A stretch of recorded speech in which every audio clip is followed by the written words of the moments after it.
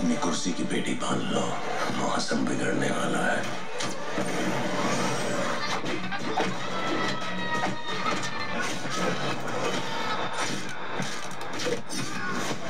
मेरा कोई नाम नहीं है।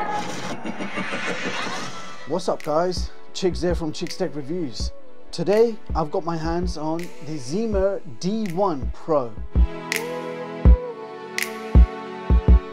Now this is a portable LED video projector. It's currently on sale for around £155 or just under $180 US. Original price is double than what I just stated. I also have a discount code to share which will bring the price down further, and you'll see that on the screen right now. But the real questions are, how good is this projector, what does it offer, and how will it rank in my top projector performance chart? Well, you're about to find out. So let's start off with the specs. So this is an LED video projector. Lamp life is 30,000 hours. The brightness is 260 ANSI lumens. You have a native 1920 by 1080 resolution, and this does support HDR10. And this projector also supports 4K decoding. There is also 5 GHz Wi-Fi and Bluetooth 5.0. This supports wireless casting for both Android and iOS. Contrast ratio is 2000:1. You've got manual focus and manual keystone correction. Maximum optimal screen size is 120 inches. You've got HDMI input, so you can hook up your favorite game console, TV box, Fire Stick, etc. You've got dual built-in cooling fans, and you've also got dual 3-watt speakers built in.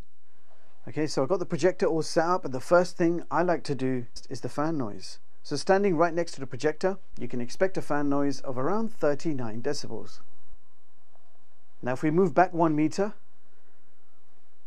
the fan noise drops down to around 35 decibels. So the projector is situated around 2.5 meters away from the wall in front of us, and we're projecting just over 90 inches. Also, the projection is directly on a cream colored wallpaper. So as soon as you power on the projector, you're going to see this home screen layout. So you can see we've got folders for movie, music, photos, office suite, and all of that will work when you attach a hard drive or USB flash drive. We've got screen mirroring for iOS and Miracast, and then you've got your connection information in the top right hand corner. So first of all, I want to go to the main system settings and show you what we have available. Wi-Fi settings, if we go to that, you can see the Wi-Fi is on and 5 GHz Wi-Fi is available. We've got Bluetooth settings in case you wanted to connect some Bluetooth hardware or some Bluetooth speakers.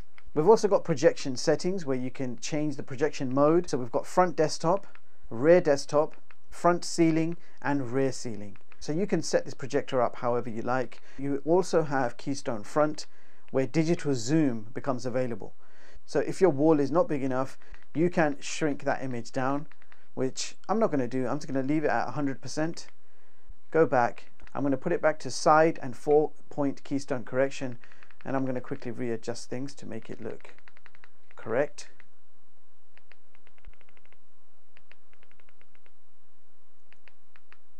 That looks about right. We've got system update and other settings, and in other settings you've got boot source option, so you can automatically boot HDMI every time you power on the projector. I'm going to leave that off for now. You've got other power options for standby and direct, and you've got scheduled shutdown, so 10 minutes, 20 minutes, all the way up to 120 minutes, where the projector can switch itself off automatically. And if we go to about, it will give you some system information. You can see the back end of these menus are based on Android 9. We've got 1 gig of RAM, 16 gigs of internal storage. Let's test out screen mirroring. I'm going to start with Miracast, which is screen mirroring for Android phones. So this is my Galaxy S22 Ultra. I'm going to select Smart View, and the name of the projector should appear. It says Android 07D3. Tap on it and hit Start Now. So it says connecting, and as you can see, my Android screen has been mirrored successfully, and it's working quite well, although a little bit laggy. Yeah, definitely experiencing some lag here. It's not as fast as I would have hoped it to be. So now I'm going to try the same with iOS casting, and to do that I've got my iPhone 14 Pro. If we swipe down from the top, select mirroring, and it says there broadcast, and it gives you the instructions on the big screen as well, and in a few seconds we should see our screen mirrored. So iOS screen mirroring has also worked fine, and this one actually works a lot better with very minimal lag. So I can confirm this projector does support wireless screen mirroring for both iOS and Android. And before we do anything else, I just want to mention that the remote control is actually very responsive. I can aim straight at the screen and the infrared gets picked up, so I don't have to point it at the projector. It works in any direction. Now let's switch to HDMI and hook up the PlayStation 5. You can see in the top right hand corner it says 2160 Ultra HD because it does decode 4K.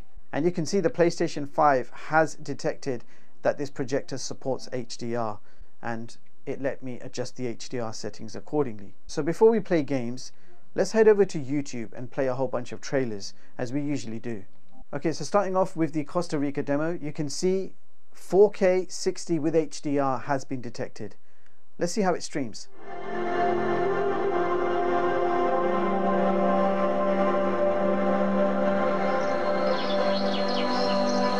Okay, so just paused it on the lizard as I usually do.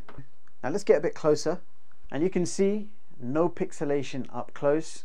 All four corners are looking sharp, bright and clear. Projection quality, colors, contrast, brightness, everything looks really nice. I'm going to briefly switch on the light to see how the projector fares in the daytime. So everything still looks quite visible, so yes, you can use the projector in the daytime, but if you really want to enjoy yourself, a home cinema projector should really be used in the dark. So let's go ahead and play a few more trailers to see what this thing can do. Oh, you built such a beautiful life, filled with love and family. Alright, so I've just paused this clip because I want to show you that we do have picture settings. On the remote, if you press the menu button, it will bring up on the side picture and sound settings. So if we go to picture settings, you can actually fine-tune things. So it's currently set on user, but you do have a number of presets. So we've got standard, and I'll try and show you these in real time. We've got vivid, and that kind of just oversaturates the whole image. Then we've got sports, movie, gaming mode, and finally energy saving mode. To me, the custom user mode is probably the best because you can fine-tune things exactly how you want it. You can increase the contrast, decrease the saturation, and increase the sharpness, color temperature, everything. Now if we go back, you've also got sound options, so you can fine-tune the sound. Again, it's currently set on user, but you've got standard, vivid, sports, movie, and music.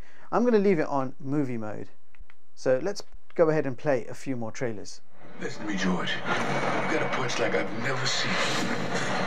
But in every battle, the greatest foe that we will combat. Come on, kitty. You've got to trust in me. Wait, what's going on with his eyes? I'm going to die. Maybe not. Boys, I'm going back to Doug's. What? Fuck, man. And he needs to pay for what he did with the only thing he truly loves. I'm gonna bite it. Tonight.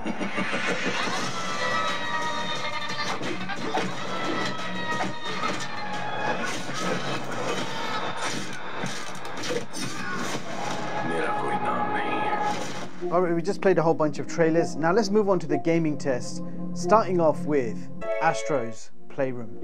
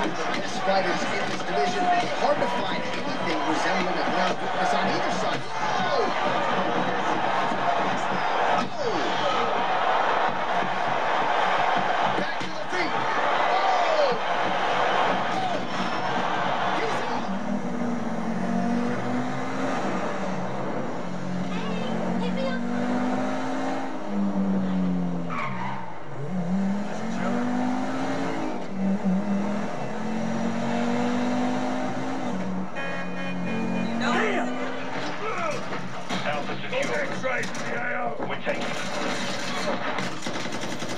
Objective Bravo. Hostile cruise missile launch.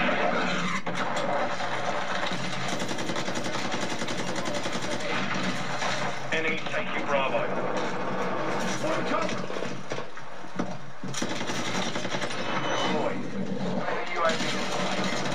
Objective Bravo is... Now inside the box you will find an HDMI cable, power supply, and I'll give you a close-up of the voltage information. This also comes with a handy infrared remote control, and it does look a lot like a TV box remote, and it is powered by 2 AAA batteries. Last but not least, the projector itself. Now the projector is made from a metal mesh grille on the front, and the rest of the body is made from this reflective black plastic, which also looks quite cool. Now on the front you can see a lens. Up on top you've got a power button and focus adjustment dial. On the side you've got nothing. On the back you've got your ports. So we've got a power socket, HDMI in, a USB-A port, and we have an infrared port for the remote control.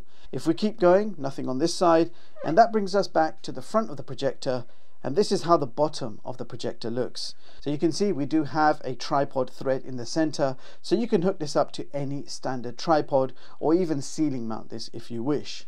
So there you have it guys, that was the ZEEMR D1 Pro. So the caveats first of all. Speaker quality is not that great. When you're playing your console games, it's not so bad. But when you're actually watching movies, the speech and the sound does not have much separation, giving you a not so clear sound. It's very loud, the speakers, but it's just not clear enough. Solution is to connect your own speakers via the audio jack or use Bluetooth speakers. Next caveat, there is no internal battery. So being such a small portable projector, it could have benefited from an internal battery, making it usable anywhere you like. But instead you have to use it with the mains. But even without an internal battery, I still wish this had Type-C power instead of DC, as then we could have used a power bank to power this thing, making it completely portable to use anywhere you like, out and about, etc. So last two, not massive caveats or deal breakers, but I thought I'd mention them anyway. Now on the positive side, I do like the picture quality, the brightness, the contrast, the colors, all look pretty good. You've got native 1080p with HDR10, which is great. PS5 looked and played very nicely with no input lag whilst gaming. This projector supports 4K decoding, which means getting a large 4K image and scaling it down to 1080p, which in return makes it look even better than native 1080p. But you would only experience this when you connect a 4K hardware like PS5 or 4K TV box, etc. Now also, screen mirroring is a nice bonus, remote control is very responsive, and the fan noise is on the lower side, so quite silent in operation. And to give you a better idea, here is my top LED video projector chart for 2023, showing you all the latest projectors and seeing how they compare with each other. And all the projectors are ranked by projection quality and overall features.